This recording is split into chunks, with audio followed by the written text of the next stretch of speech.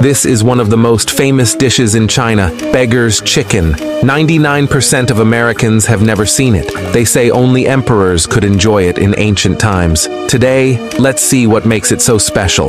The chef takes a chicken that's been prepped and slaughtered. They remove the legs and wings, keeping only the tender meat.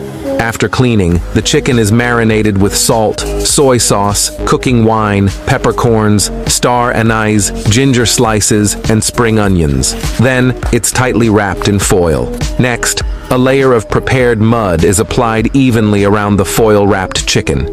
The mud forms a complete shell around the chicken. Then the mud-covered chicken is placed in a fire pit and covered with hot coals. They ignite a large amount of wood, roasting it the old-fashioned way. The mud shell gets charred, but the chicken inside remains unaffected. Carefully, they crack open the hardened mud. Peeling off the outer mud and foil reveals the chicken, which has been slow-cooked to perfection.